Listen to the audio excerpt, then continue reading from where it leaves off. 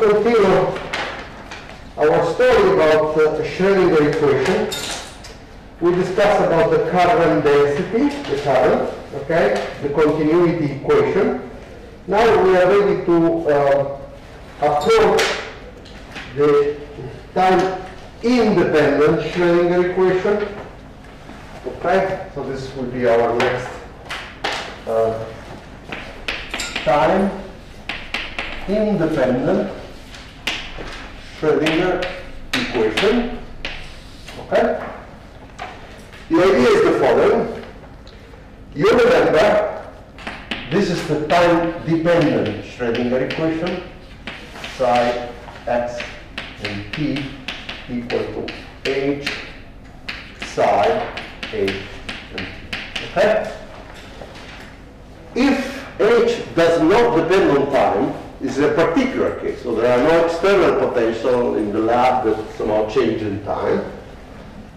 Then you know that I can write an explicit solution in a rather formal way, in this way.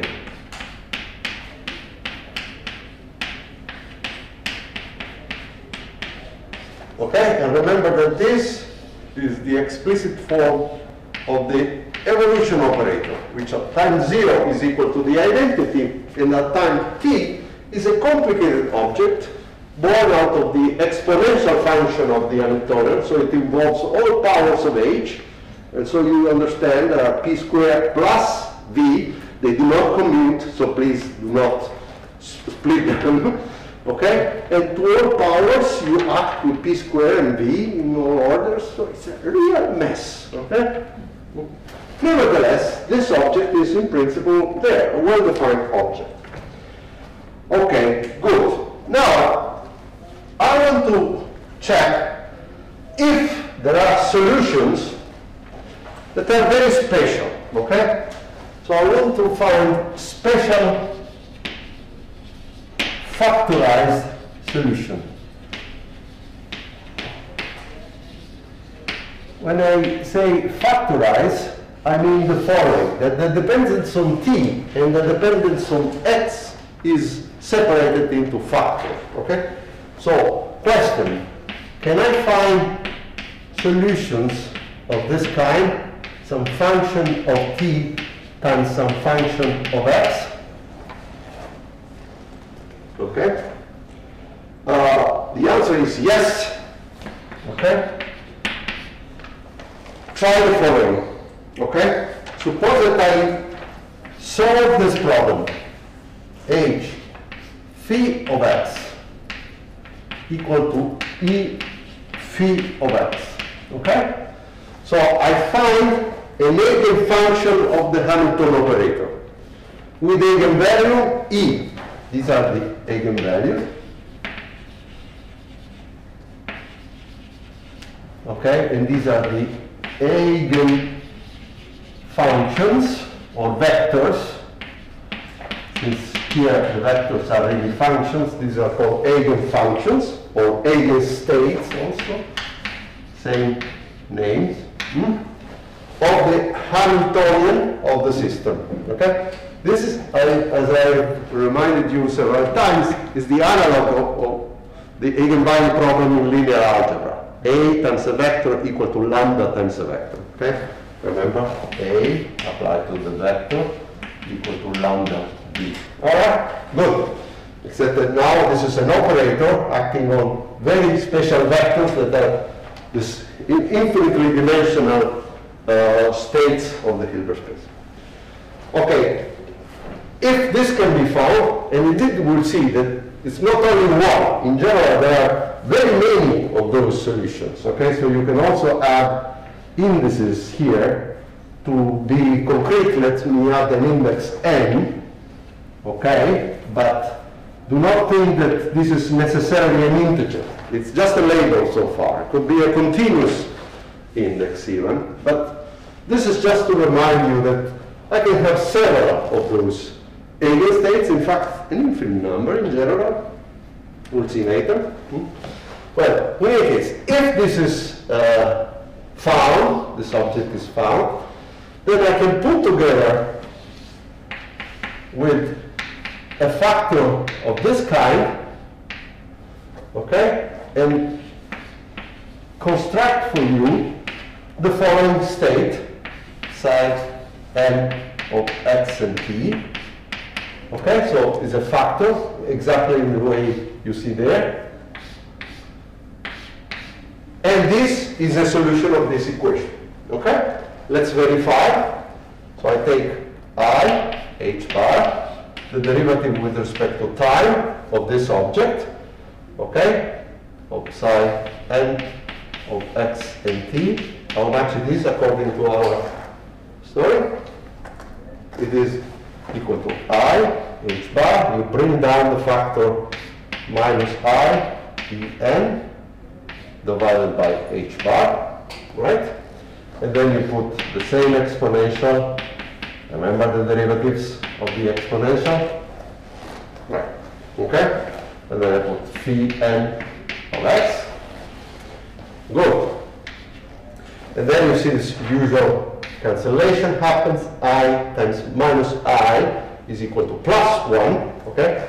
So this thing is really plus en e minus e en t over h bar times phi n of x. But you see clearly that this object here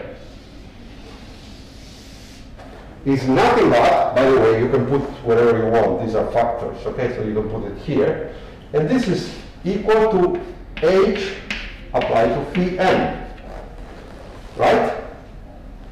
So the whole thing is equal to h, sorry, e to the minus I e n t over h bar, h applied to phi n of x. So far, this is clear, right? But I want to prove that this is equal to h times the state. Well, sure, this is a linear operator, okay? So this factor here, you can bring it close to the function, and obviously it doesn't change because the linear operator applied to a function or a function multiplied by some complex number is absolutely the same. So this can be also brought there. And so this thing is equal to h applied to precisely the object we started from. So psi n of x and t. Okay? So indeed, given an eigen states, an eigenfunction of the Hamiltonian with eigenvalue En, these special solutions, factorized, are solutions of the time-dependent Schrödinger equation. This is the t-dependent Schrödinger equation.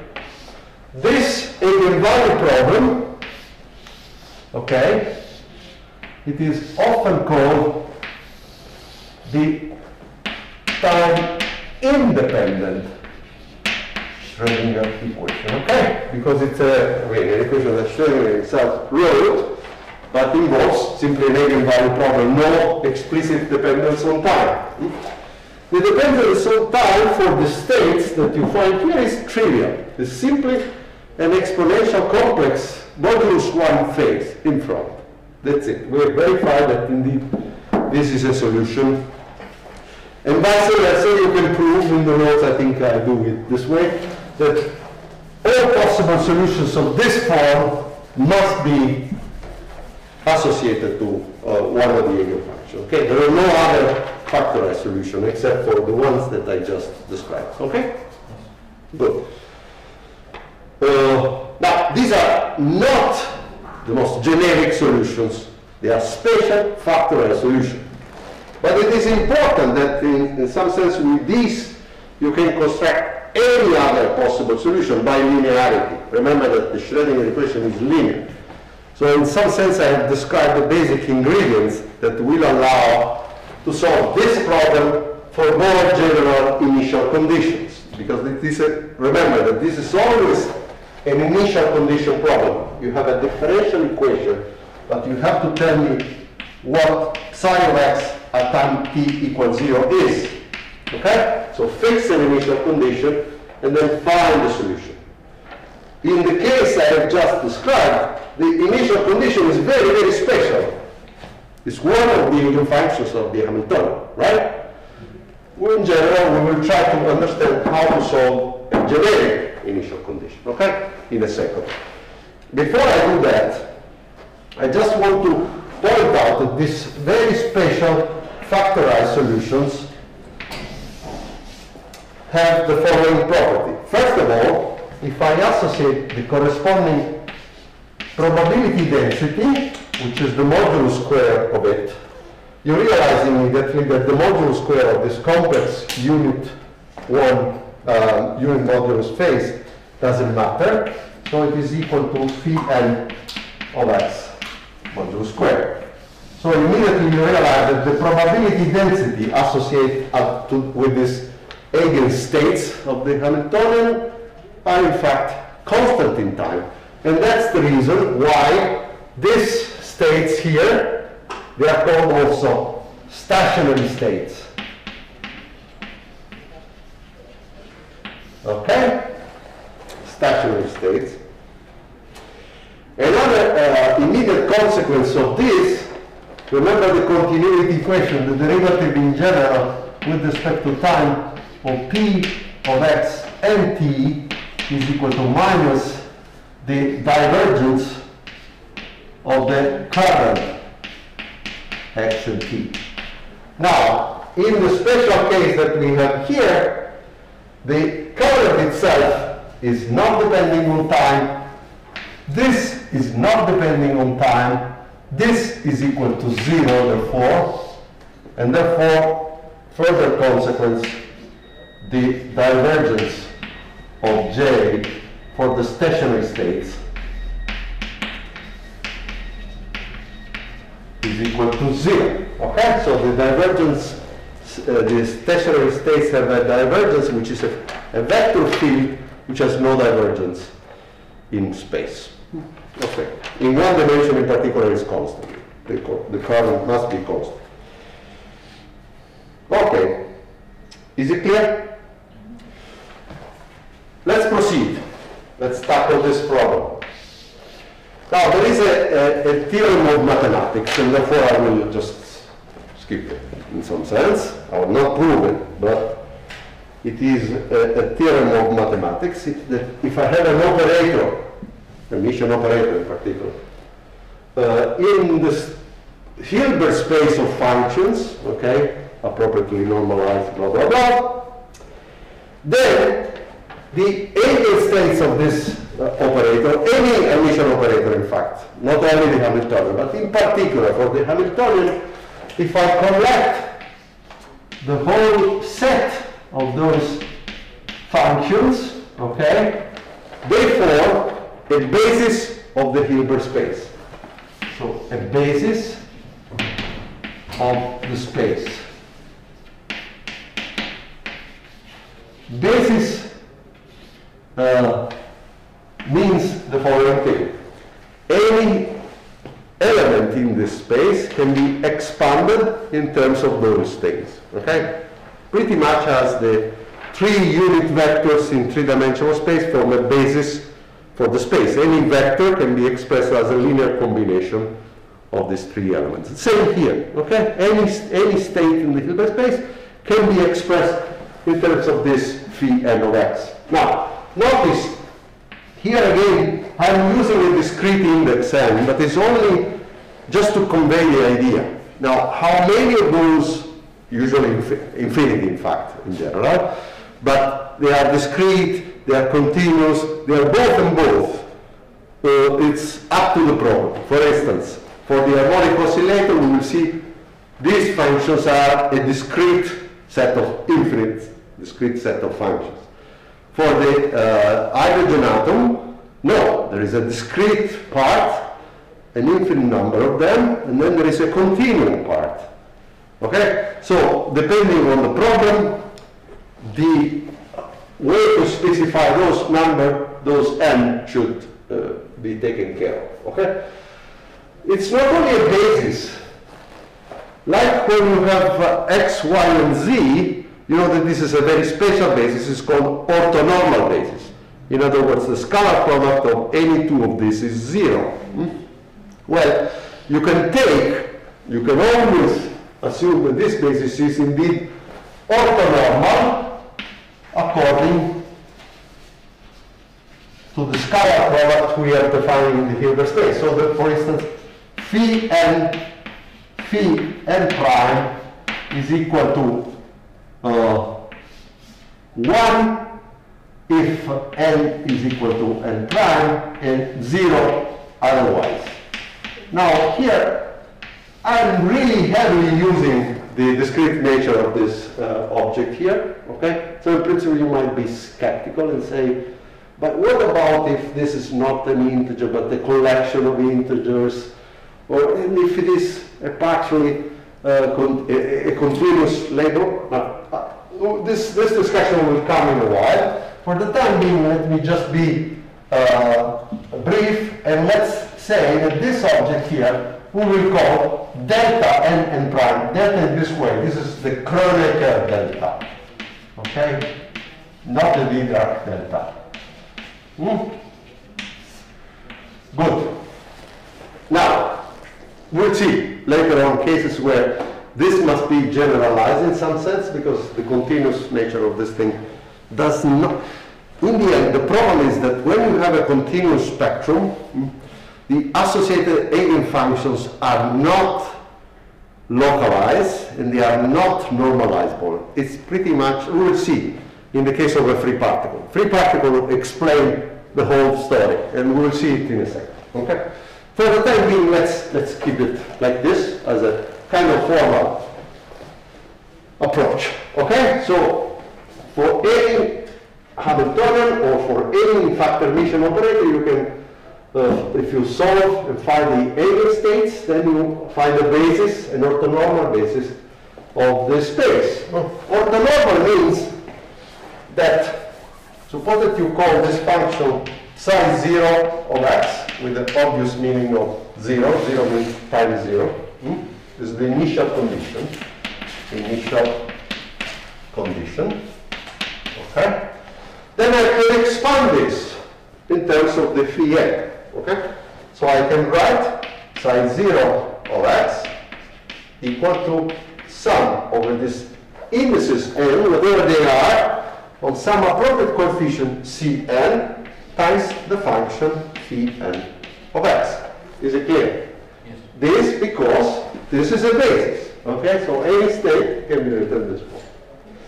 And now I'll ask you, okay, given this initial condition, can you tell me what is the corresponding psi of x np that comes out? Okay, let me erase this. We have just used it already.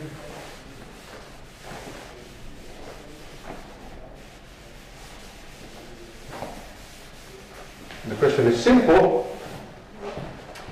In principle, what I would need to do is the following. I apply this operator here, the evolution operator. So e to the minus I h t over h bar, applied to the initial state, but the initial state is this object here. So sum over n, Cn, phi n of x. Right? This is what I should calculate. Now remember, this is a linear operator. It's the exponential of a linear operator, so it's a linear operator. So I can actually bring it inside the sum. This is absolutely the same thing as sum over n, Cn, the exponential acting on one of those states. But now I know that h acting on phi n is equal to En phi n. This is an eigenstate, an eigenvector of h. Now you know that if this is an eigenstate of h, the application of any function of h is very, very simple, because not only h gives you this, but for instance h square will give you En square, h cube, h to any power n, say m, okay, will give you this. And therefore, the exponential of this Hamiltonian operator will give you sum over n, Cn, e to the minus I, En over h bar. So it becomes a number. Okay? So this operator, when acting on this, which is a negative state of h, becomes magically a simple thing, a pure number of modulus 1. Okay? This is the miracle. If I had to apply this on any other state that is not a negative state of h, it would be a real mess. But since this is a negative state of h, then it's a pure angel. It's a very, very simple thing. Okay? Good. And so you see immediately that you start from a state where you have some coefficient, and this coefficient, each one of them, gets simply a phase factor. Now, this looks like a very simple thing. Every phase factor is modified. Nevertheless, the shape of the function, believe me, changes dramatically. Okay? This, in some sense, is what, in general, if you suppose that you start from some wave packet, something localized here, okay? You analyze this wave packet in terms of eigenstates of the Hamiltonian, which are indeed the plane waves in our simple wave packet we did at the beginning. And then you let each of them evolve with this phase factor, which is the factor e to the minus omega kt that you have in your integral. And then you have to reconstruct the sum. The shape is enormously different. Although, by the look of it, it's a very, very simple modification that you have. Okay? So formally, if I have solved the time-dependent Schrödinger equation, I know how to approach the time-independent Schrödinger equation. I know how to approach the time-dependent Schrödinger problem for any initial condition. Okay? I just expand the state, and then I put factors, which are the eigenvalue associated to this n here in the factor. Is it clear? Yes. Okay. Now, it doesn't mean that this is simple to do, okay? Because again, it requires that you solve that problem, you expand this function. By the way, let's ask the following question. This is a basis, okay? So can I ask you how you find the coefficient? If you have in three-dimensional space the three vectors x, y, and z, and I give you a vector v, how do you find this vector will be some, say, vx times x plus vy times y plus vz times z. How do you find these three numbers? Huh? You? Yes, you take the scalar product. So this object here, Vx, is the scalar product of x with v. Okay? Vy is the scalar product of y with v. And so on. Okay? So what do you do here? The same thing. Okay? So you yeah. Okay. I have this states here. So psi 0 equal to sum over n Cn. Let me write it in this funny Dirac notation. Okay. Here there were functions. Now I use a slightly more abstract notation. This vector state here I denoted by psi 0, okay? No reference to x. And this phi n of x I denote by phi n ket. Okay? Both ket. So I eliminate the reference to x because it's simpler. Now let's take the scalar product of this with, say, a certain, let's call it, in fact, phi n prime. Okay? Let's see what counts. Well, by linearity, okay, you can write this as sum over n Cn times the scalar product of phi n prime and phi n.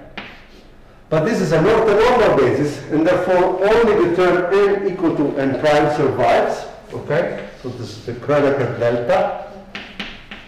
Okay, so in the sum, in the end, only n prime survives, and you get C n prime.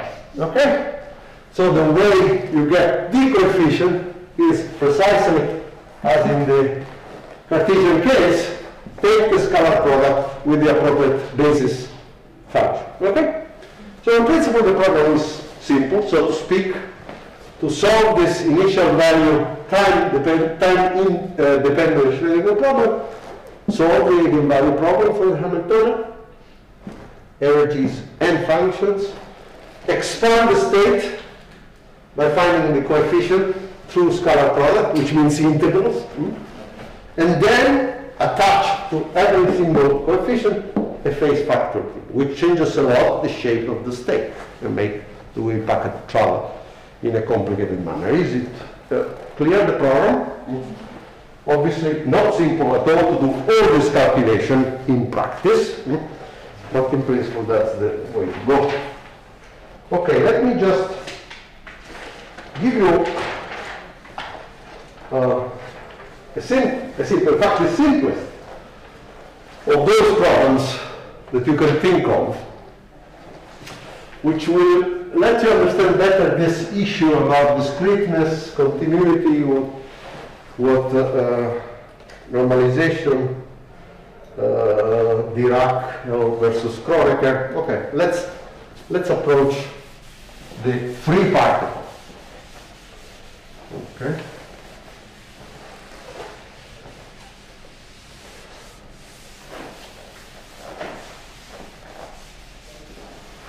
The free particle.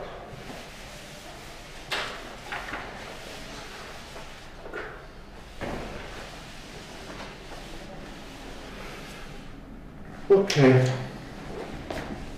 Should I erase things? Maybe, but not. Maybe not. Okay, so my next problem is in fact to consider h equal to p squared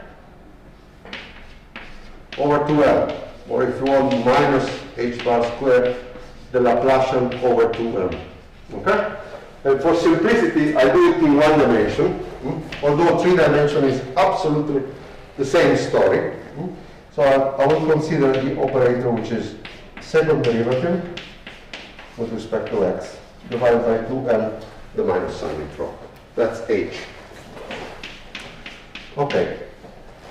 So I want to know the eigenfunctions of this object. Okay? Notice this is p squared. You already know that the eigenfunctions of p are plane waves, right? Okay, let's revise. P is equal to minus I h bar the gradient, so in this case the derivative. And you know that t applied to e to the I k x is equal to h bar k times e to the I k x. So you might say, then this is an eigenfunction of p with the eigenvalue h bar k. And therefore I know that p squared applied to this will have just an eigenfunction h bar k squared. Okay? And therefore, automatically, h, the free particle, applied to e to the I kx equal to h bar k squared over 2m times the same function. So we're done. We discover this phi n, the plane waves, and the corresponding eigenvalues, which are this. Okay, you notice immediately the following thing. First of all, k is any number on the real axis. So it's a continuous.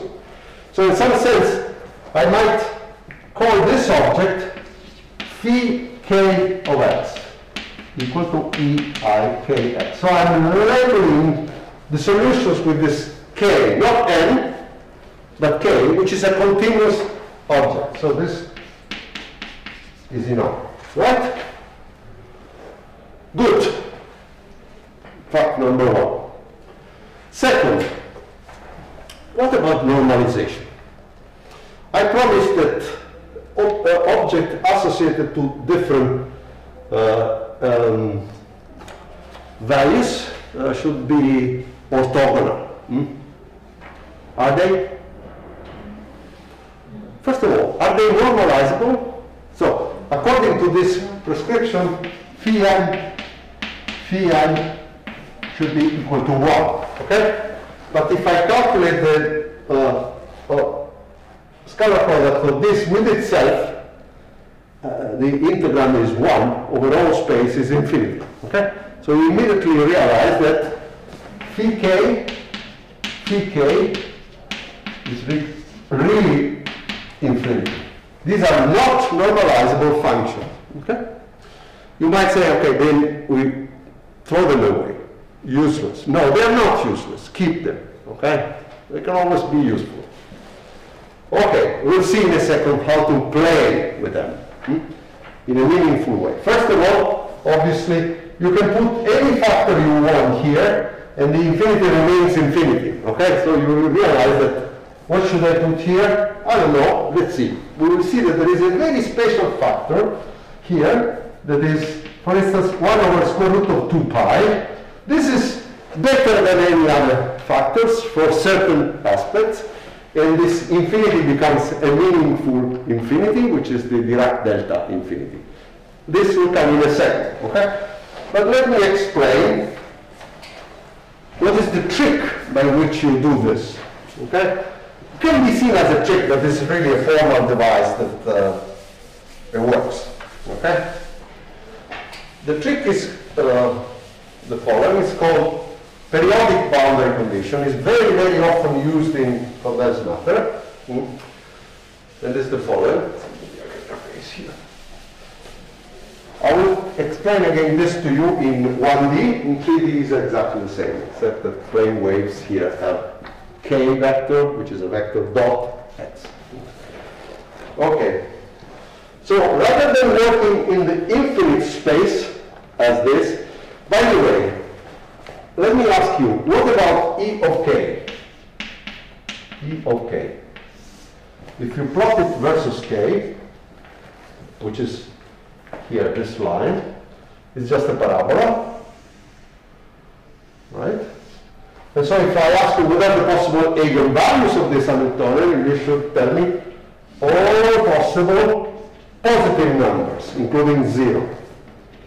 Okay? So this is the so-called spectrum of this Hamiltonian. The spectrum, in general, is the set of all possible eigenvalues. And in this case, you realize that it's a continuous spectrum. It's not a discrete spectrum, as we will find, for instance, in the harmonic oscillator, or in the bound state of the hydrogen atom. We will find discrete states, and then there is a continuous part afterwards. Here is purely continuum, okay? The continuum spectrum. All right. Let's play these games. Periodic boundary condition. They are often abbreviated PBC in the paper. The game works like this. This is now not k-space, but is position space, so it's the x. I don't work in the infinite line. I work on a segment of a certain length L. Okay? More precisely, between minus L over 2 and L over. This is my interesting region. Okay?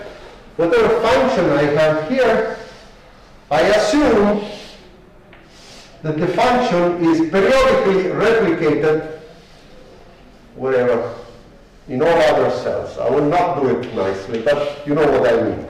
So what I mean is that if I look for, well, if I look for the psi at x plus L, that's exactly equal to the psi of x. Okay? These are periodic functions of period L. Good. periodic. Very good. So I restrict my consideration to a finite region and then periodic functions in this finite region replicated over a whole space. All right. Now, suppose that you have a plane wave. Can you make it periodic?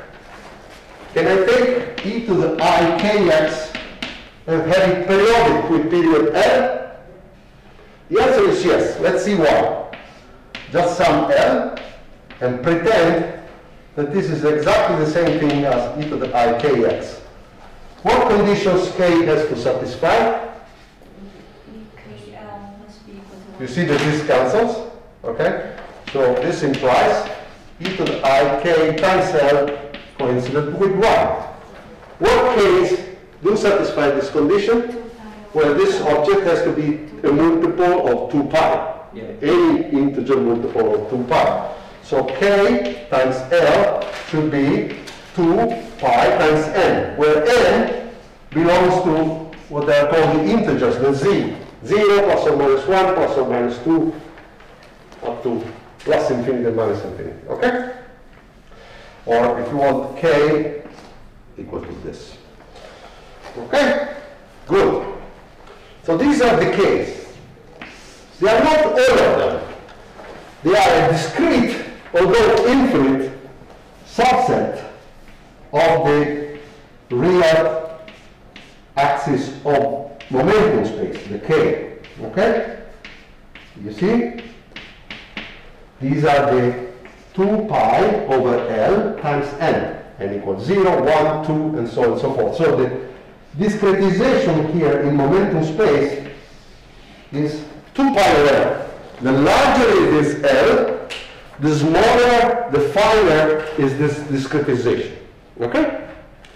Now, obviously, if these are the k, the corresponding E of k, so the associated eigenvalues, are discrete. So E of 0 is this, E of 1 is invisible, is here, there, okay? So these are the points, okay, of the spectrum of this Hamiltonian. Now, the spectrum is discrete again. So rather than having this continuous line, I have this, and so on, right? So I have transformed my equation by imposing this condition of being working with the finite cell and periodic bounding condition. I have transformed my problem in 2 ways. First of all, my k's are now discrete, infinite but discrete, not continuous. Second, the spectrum correspondingly has become discrete and not continuous. Okay? 2 nice features when you work with things, having discrete objects. Second, can I normalize those functions? Obviously not in infinite space. In infinite space, they'll always be not normalizable. But can I normalize it in each finite region of length L? Yes, I can. Okay? Let's see what is the normalization I need. It's not 1 over root 2 pi, by the way. Okay? I will explain to you now. Well, this will be useful later on, but I erase it.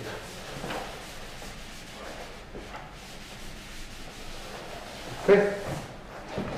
I define phi tilde of k, or x, to be 1 over square root of L e to the I k times x.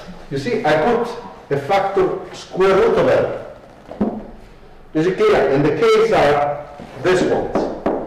These are my functions that I would like to consider. They are proportional to the plane waves, but with a very special fact. Let's calculate phi tilde of k, phi tilde of k prime. Obviously, when I mean this, I mean let's restrict the integral on this region here. Okay? So let's do it. It's 1 over square root of L, 1 over square root of L, and I have the integral between minus L over 2 and L over 2 and then I have e to the ik prime minus k, because I have the star here, times x in the x. Now, can you do this integral? No need for Google. Even I can do it. Okay? And this, because this is an exponential, although with complex coefficient, but the integration forms are absolutely identical. So this is equal to 1 over L. The primitive function of this is I to the k prime minus kx divided by I k prime minus k.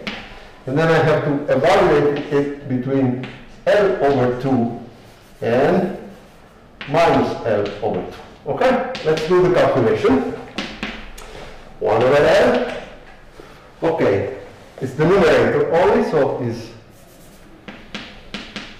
e to the I k prime minus k L over 2 minus e to the minus I k prime minus k L over 2 divided by I k prime minus k.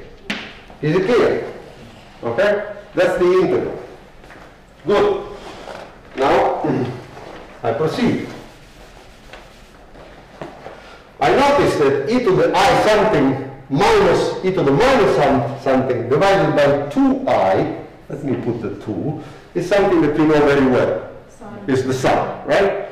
Remember Euler formula for the complex exponential is the neighboring lecture room. I think it's quoted there, right? So this is equal to 2 over L. And then I have the sine of k prime minus k L over 2 divided by k prime minus k. Okay? A very nice result. Simple. And now you might ask, you told us that this should be a Kronecker delta, but how come? I mean, this is a horrible function. Well, not so horrible. Let's see. Suppose that I have k and k prime given by these two things. Okay? So what is k prime minus k? Or better yet, k prime minus k multiplied by L over 2, the argument of that side. So it's equal to 2 pi over L. Then let's call n prime the integer associated to k prime, and n that associated to k. And I multiply by L over 2, zack, zack, zack, zack. So this object is pi times an integer. Okay? So this is the sine of pi times an integer. So how much it is? Sine of pi, 2 pi, 3 pi, 4 pi. 0, 0, 0, 0, 0. So it's 0 everywhere. Well, there is one case for which I cannot argue like this. Which one? K prime equal to k, because here I have sine 0 over 0. How do you determine the limit of sine x over x? You remember? It goes to 1. Sine x over x, okay, is something that for x going to 0 goes to 1. In order to, in fact, rewrite it in that way, notice that I can put this factor there. Okay? So you see, it's sine x over x. When this object goes to 0, the correct way to say what it is 1. Okay? So it is indeed 1 or 0. 1 if the two k vectors are the same, 0 otherwise. Okay? As promised. Pretty nice. Okay, let's reinstall the usual way of writing. Okay, so I have devised functions that are periodic, made of the plane waves, with appropriate choice of k's and an appropriate normalization, which satisfy all the requirements of being a nice orthonormal basis. Now, because of that, you remember what I erased from there, that given the basis, I can expand any periodic function in this interval in terms of these objects. What this expansion is, it has associated the name, is the Fourier series expansion. Okay? essentially what I am writing in this piece of board for you is the Fourier series expansion for periodic functions in this interval. Okay, let me just make it explicit. Maybe here. Okay.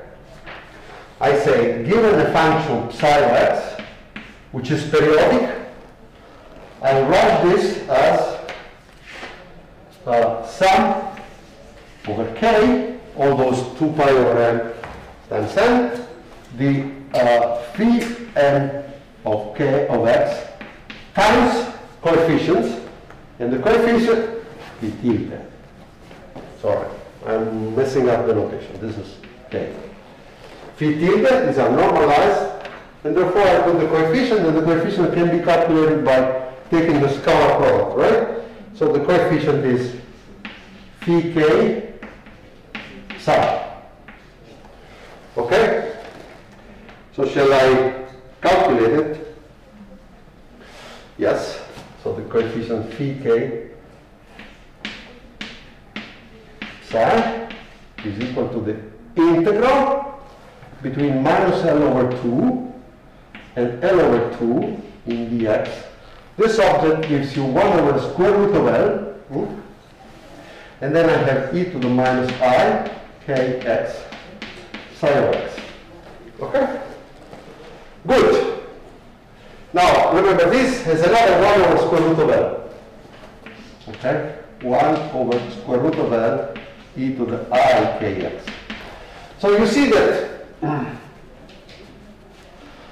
this square root of L factors appear here and there. Okay? The usual way of writing the Fourier series is rather the following.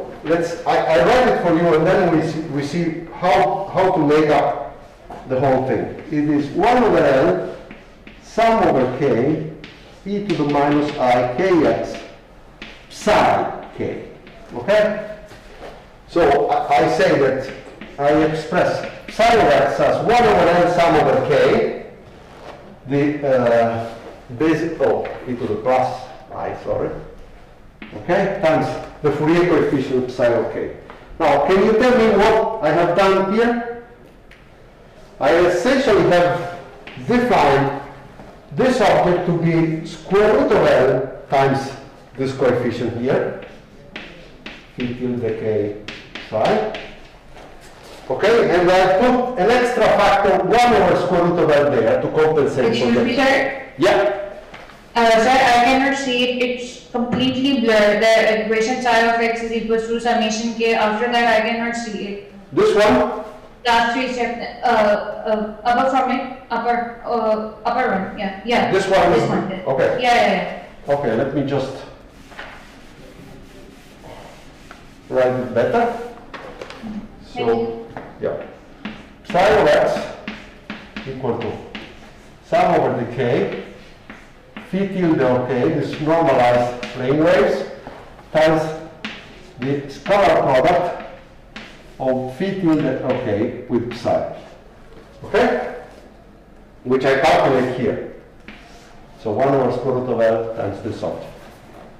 And now I'm proposing to add a further square root of L here in such a way that this square root of L factor is eliminated. So I put an extra square root of L in this thing, and I put here 1 over square root of L extra factor. So I add it here and there, and therefore it's the same. But now this 1 over square root of L with the, remember, 1 over square root of L that is already in front of phi tilde will in the end give you back 1 over L. Can you see now?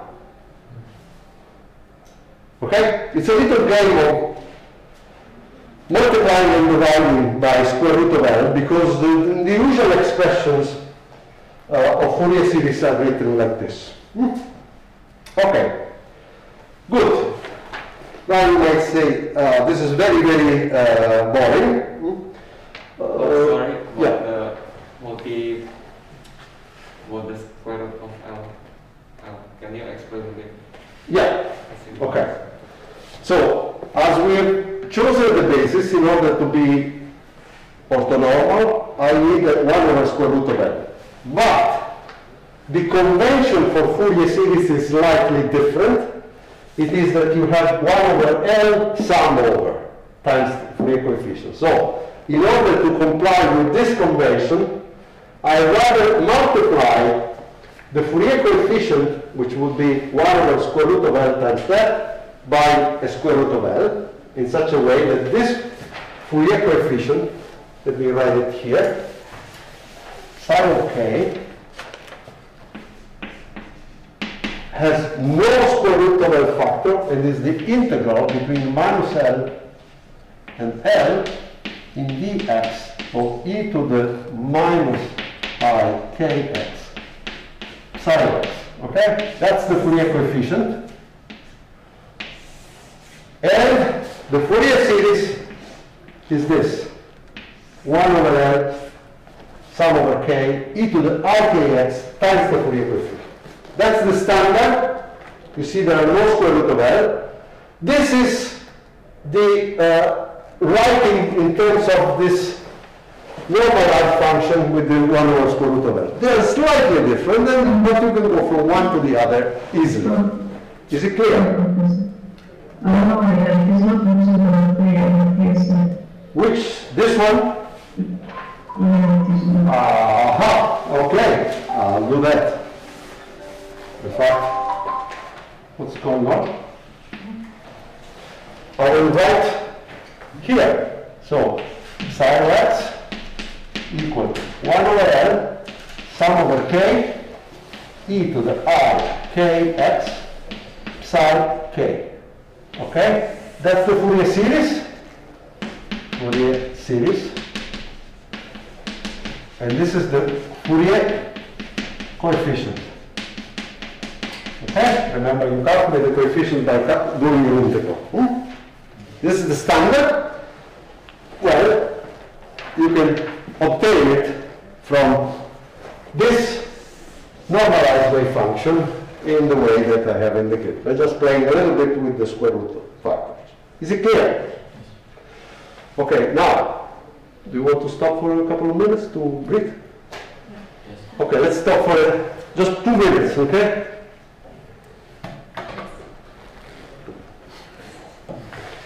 Okay, this is for every finite L, periodic function, repeated, everything is discrete.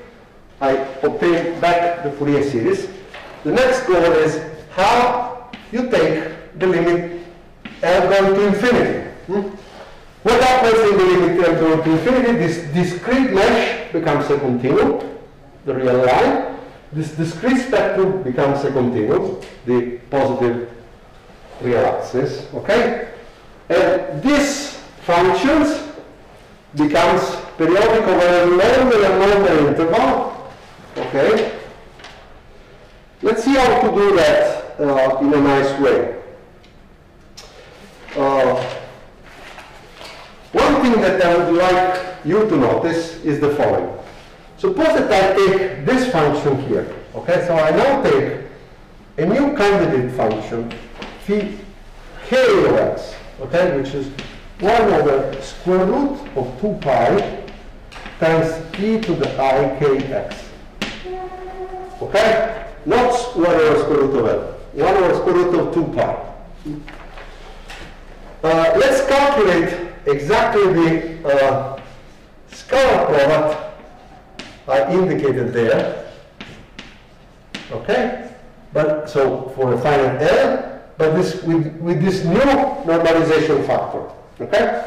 Where you realize immediately that this is equal to, let's see, L over 2 pi times the objects that you have. Because this object here is essentially square root of L over 2 pi times phi tilde. Okay, is it clear? It's just a factor, so if you want this new thing, you get L over 2 pi times phi tilde, okay, phi tilde, okay, prime. But you know that this object is the delta, okay? Or, so you can write it in two possible ways. Either as L over 2 pi times the Kronecker delta, or, totally equivalently, using this expression here, 1 over pi, you see, L cancels, the 2 cancels, but the pi remains, sine of k prime minus k, L over 2 divided by k prime minus k. Okay? This is the normalization. Very, very strange, right? Well, you might say, why strange? Well, first of all, you realize that for k and k prime different, when L becomes very large, you still have 0, but when they are exactly the same, this object becomes very large, not 1 as before. So this normalization is such that the value k equal to k prime now are a very large number. Okay, so somehow we have a situation where rather than the Kronecker is large number, L over 2 pi, 0.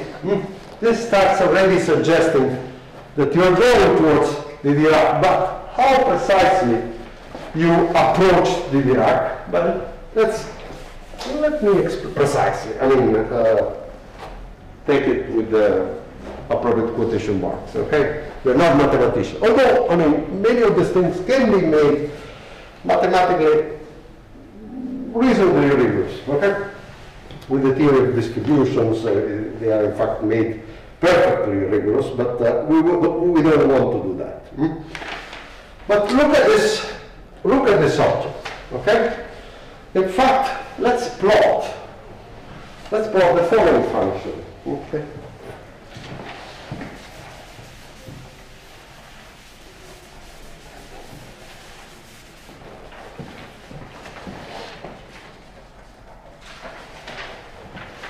Function that I would like you to study is the following. 1 over pi sine of n times x divided by x. Okay, let's plot it here. Okay, this is x. I'm substituting k prime minus k, the difference between the two k vector, with some x. Okay? It's a dummy name, so don't think that I'm going to position spaces. You want to call it y? Let's call it y, so that no confusion arises. Okay? So this is y. Let's plot this function. For y equal to 0, can you calculate the limit? Huh? You put an n here. And then n here, so it's n over pi. N over pi. Okay? Now, let's see what happens when this function becomes 0.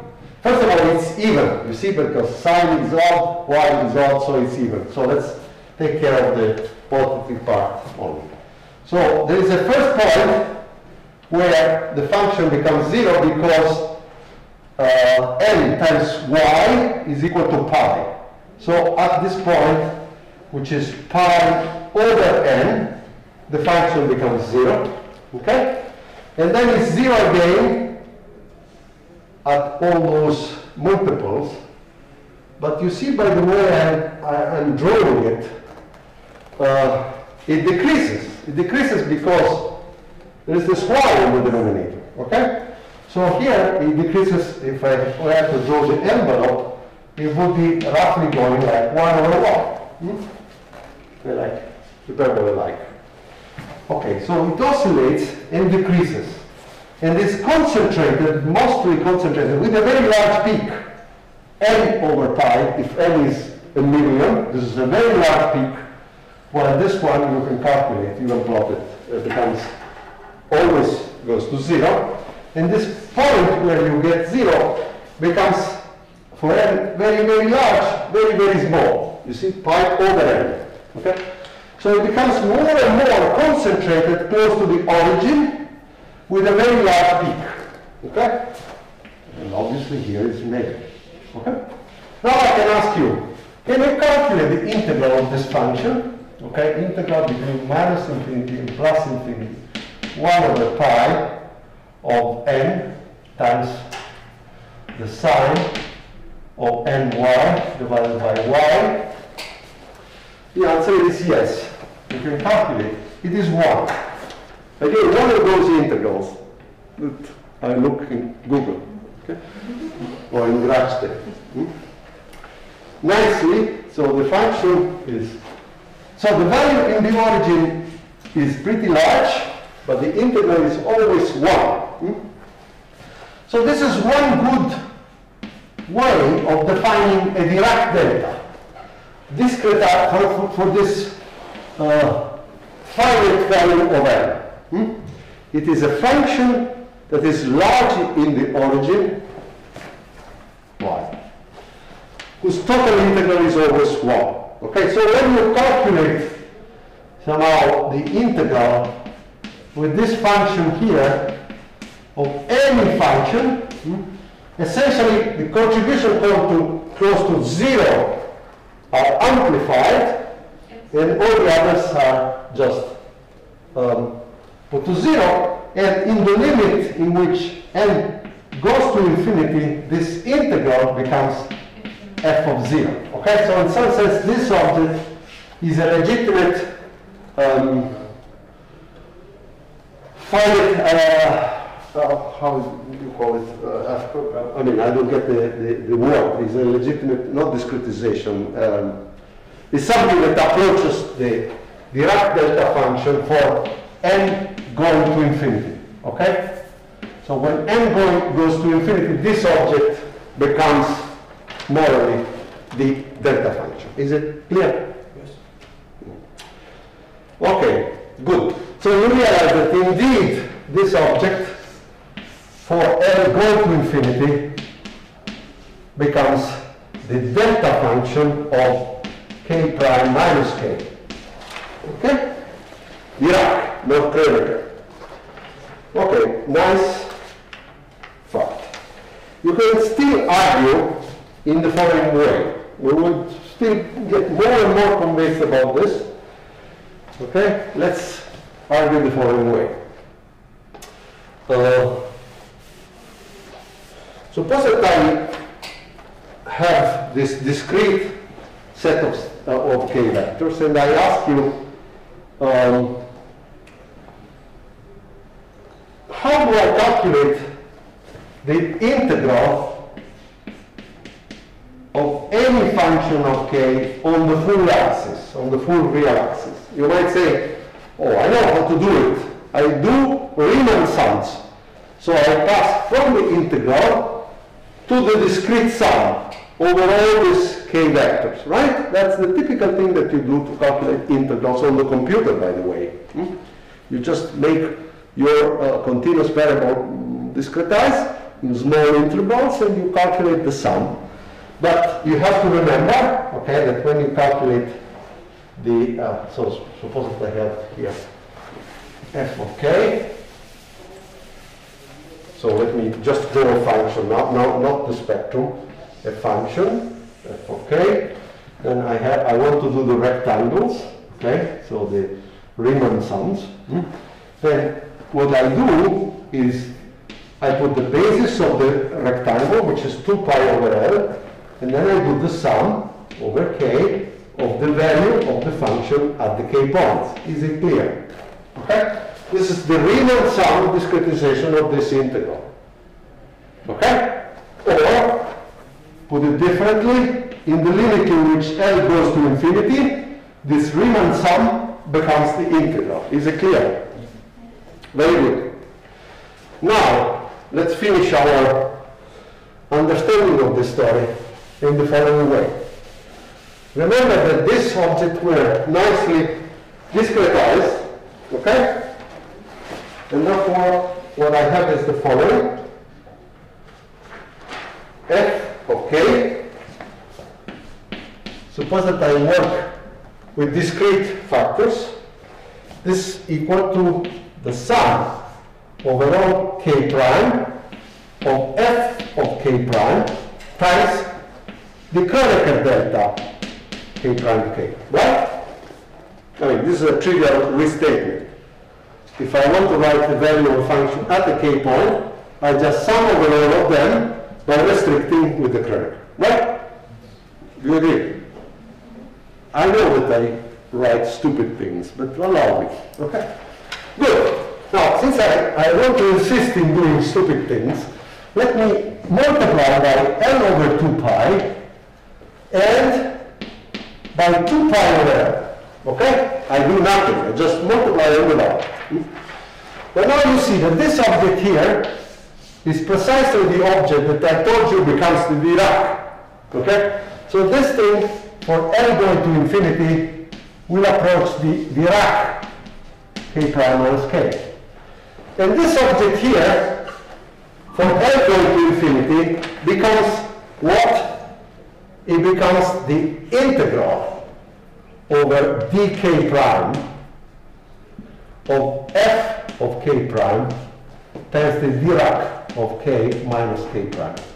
Do you agree that this is the expression you expect for the Dirac delta function?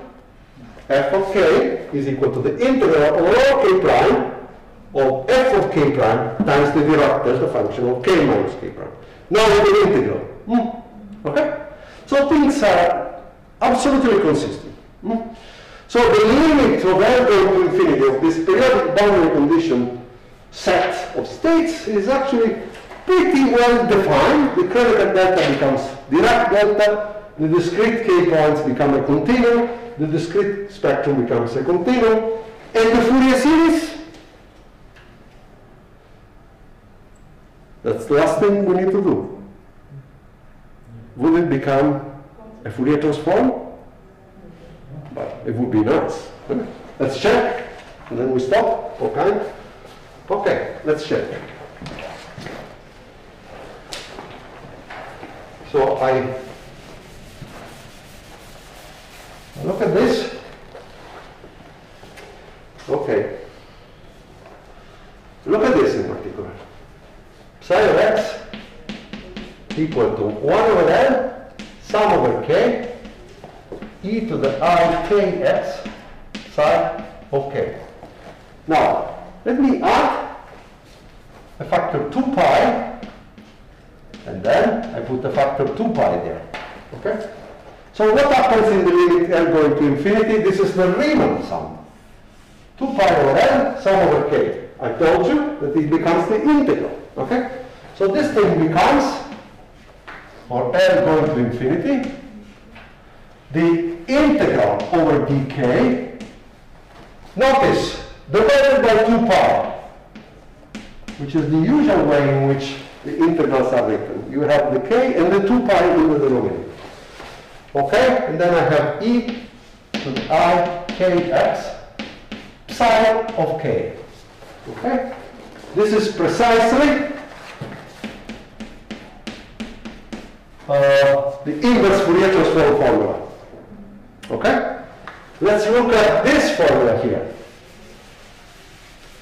The Fourier coefficient psi of k equal to the integral between minus L over 2 and L over 2 in dx e to the minus I kx psi of x. What happens for L going to infinity? Nothing could be simpler. For L going to infinity, this becomes the integral between minus infinity and plus infinity in dx e to the minus I kx psi of x, which is what last time we called phi tilde ok or whatever, something. I mean, it's often denoted by psi hat ok, the Fourier transform of a function psi. You put a hat not because it is an operator, but to mean it's the Fourier transform is not the same function psi calculated as k. That's the meaning. Or you could call it like this if you want. Okay? So you see, these two formulas become straight away from being Fourier series with Fourier coefficient with this particular normalization. Notice that's the reason why I insisted in having 1 over L and not 1 over square root of L and things like this. With this normalization, they become straight Fourier and inverse Fourier transforms. Okay? Good. So we have understood every single detail of this very strange and pathological case. A free particle in 1D, 2D or 3D would be the same, by the way. Okay? So the eigenfunctions are not normalizable in infinite space, but if you take a finite cell attitude, periodically repeated, then you can make sense of everything. Everything is under control, and you can take the limit L going to infinity and reproduce, things that you can understand, from Fourier series to Fourier transform, Kronecker to Dirac, and so on and so forth. Is it clear? Why do you get 1 over 2 pi over there? Where? Before n going to infinity, and the sum. Here? Why do I put, there was a 1 over L here, I put 2 pi over 2 pi. Why do I want to 1 over 2 pi? What is the question? The question is, you see this Fourier, this Riemann sum, this is the Riemann sum. Riemann sum. Now, the coefficient in front of the sum is forced by the length of these rectangles, the basis, which is 2 pi over L. So there is a 2 pi there. I have to put it, right? So the correct formula to go from Riemann sums to integral is 2 pi over L sum over decays goes into the integral, okay? Now, since I have this 2 pi over L to reconstruct the integral, necessarily I have to put the 2 pi and divide by 2 pi, which means that at the end of the day, I will have the integral divided by 2 pi. Okay? By the way, mathematicians don't like these two formulas because they are asymmetric. Okay? And they define things in such a way that you have 1 over square root of 2 pi and 1 over square root of 2 pi in a more symmetric fashion, which is, by the way, the convention I used in my first lecture. Okay? So you can decide how you want to define the Fourier transforms, if symmetric or less symmetric. Physicists tend to use this, but mathematicians are more symmetric guys, and therefore they like the square root of 2 pi's. Okay? I do have essentially 5 minutes that I want to invest or waste. You can decide. What?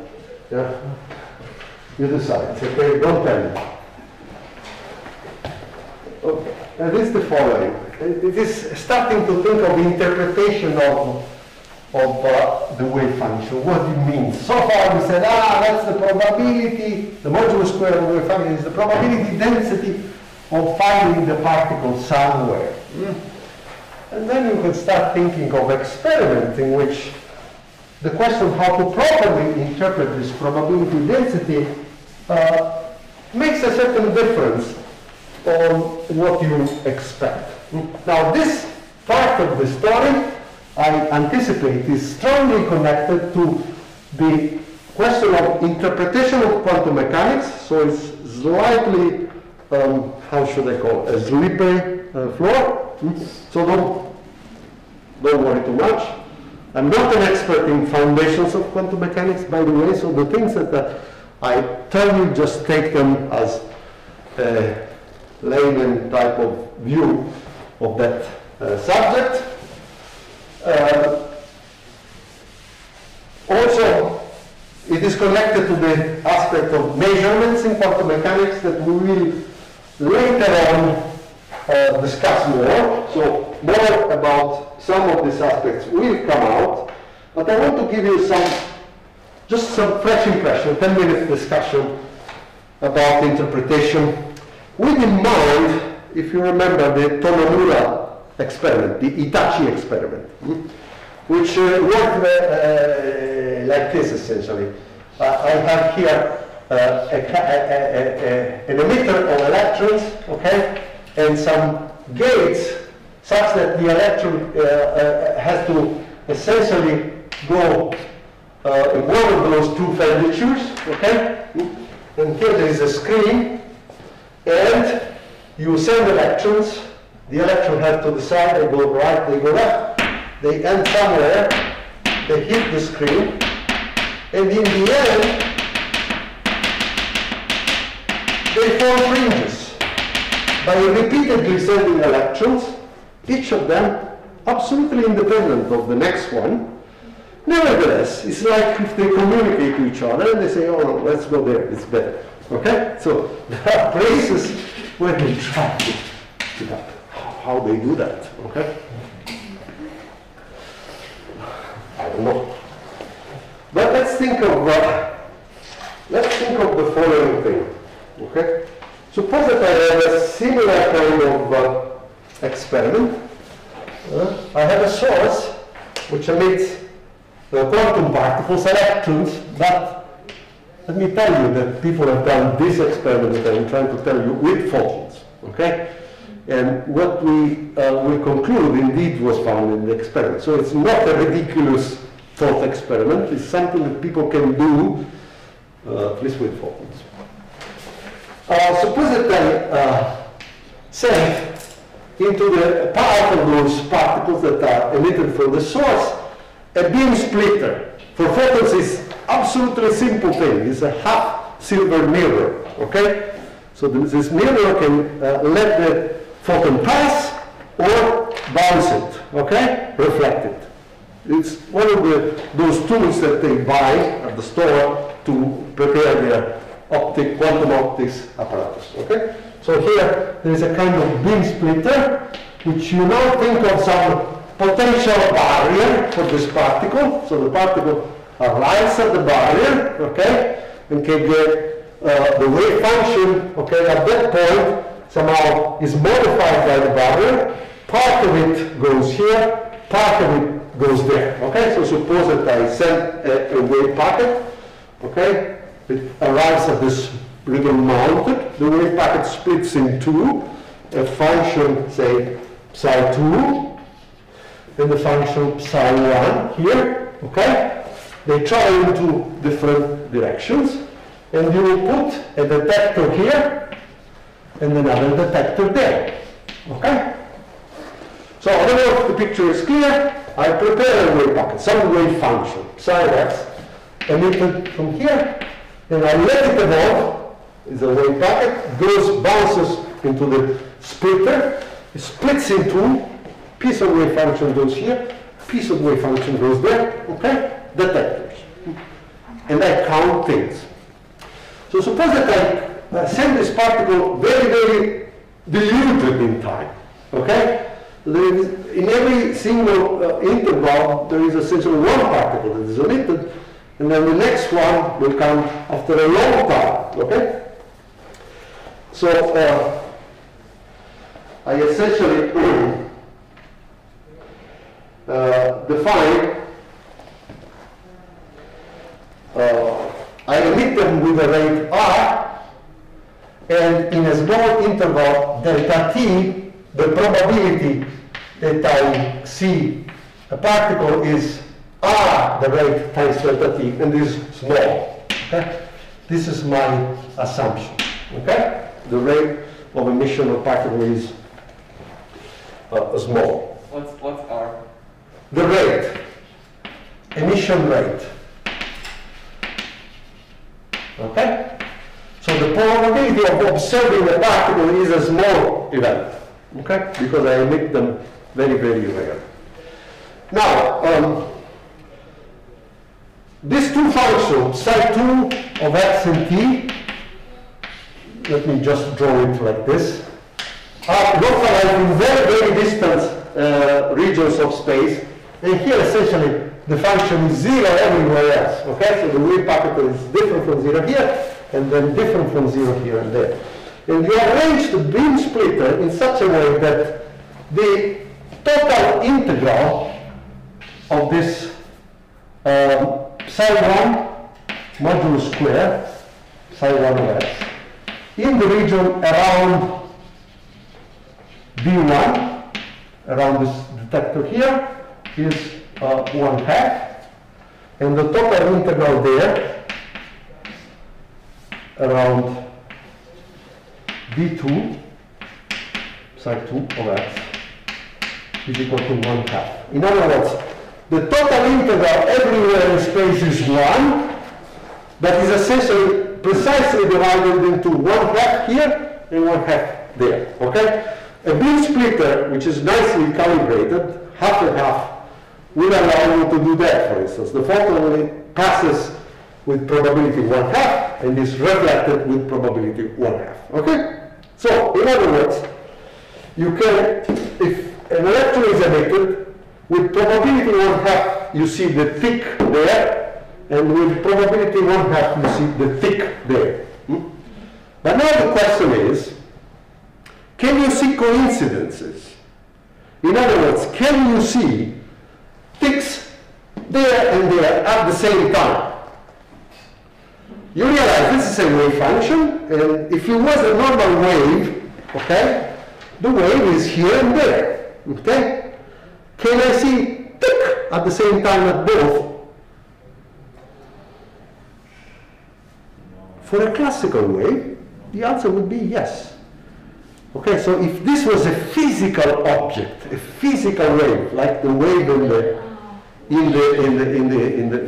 the sea, okay, there is a piece of the wave that hits there, and obviously, I mean, if you have calibrated such that these two distances are absolutely the same, obviously, if you make them different in length, one arrived before, one, no, you calibrate everything perfectly, so this is exactly equal to that. The probability is 1/2, tap, tap, they arrive at the same time, there is the coincidence. If this was a wave in the physical space, this would be the outcome. The answer is no, you never observe coincidences. Either the particle ticks here, or it ticks there. This is somehow a striking fact. So when you measure the particle, you cannot measure at the same time here and there with probability 1/2, as if it was an ordinary wave just going into possible channels, but you measure either there or there, okay? So psi of x is in some sense an object that tells you a statistical interpretation. If you send many repeated experiments at the same time, many particles, okay, and you ask yourself, what is the probability that I observe this particle there or there, then you can extract results out of psi of x. But do not insist in picturing psi of x as a physical wave and therefore concluding about possible outcomes of experiments which in the end are disproved in the lab, okay? If you do this experiment with photons, you never see the photons half here and half there and provoking a coincidence. In other words, the photon is always the full photon and comes here. The same the electron. You cannot split it in two, okay? Either the electron arrives here or arrives there, never in coincidence, okay? So this 1/2 thing is only the probability that it has gone this way. Not that half is here and half is there. Is it clear? Okay? So think in a statistical fashion, and this is strongly connected with the theory of measurement. Measurement is a probabilistic aspect of quantum mechanics. So far we have seen totally deterministic Schrödinger equation, evolution in time, everything moves according to differential equation. Now it could be more deterministic than a differential equation, okay? And now comes an act of measuring something where the outcome is totally random, okay? If you send several particles, half of them go here and there, but you would never be able to say, I know, we will go there. No, half and half in a random fashion. In fact, it's a perfect random number generator, quantum mechanics. Okay? If you want to generate 0 and 1s, okay, in a random fashion, you know how difficult it is to find algorithm that generates random numbers. Well, quantum mechanics is an intrinsic random number generator. You cannot predict if it will go here or there. And you can make it such that it's precisely equiprobable. Okay, I must warn you that in recent time, people have been able to actually do experiment on individual quantum systems. Okay? So you take atoms in a microwave cavity and you put one atom there. There are beautiful experiments done in Paris, for instance. They were awarded the Nobel Prize to Haroche, who considers atoms in microwave cavities. Go and read the Nobel lectures by Haroche, and you will see how our understanding of quantum mechanics is now going to the point that we can ask about what happens to an individual quantum system, and not just a statistic repetition of destructive measure. By the way, when you do a measurement like this, you call it a destructive, a demolition measurement, because you absorb the electron on the screen, okay? There are measurements now that can somehow observe the system without destroying it totally, just revealing photons emitted by the atoms and so on and so forth, okay? So somehow we are going towards the individual atom, individual system quantum mechanics. So this in principle would question my stress that I gave on the statistical interpretation. What about a single? What the single do? I don't know. Read Haroche if you want to know more about this. Okay, I think we can stop here.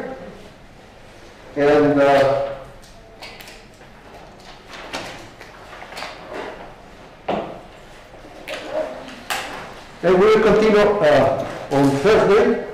Okay? Bye-bye. Say well.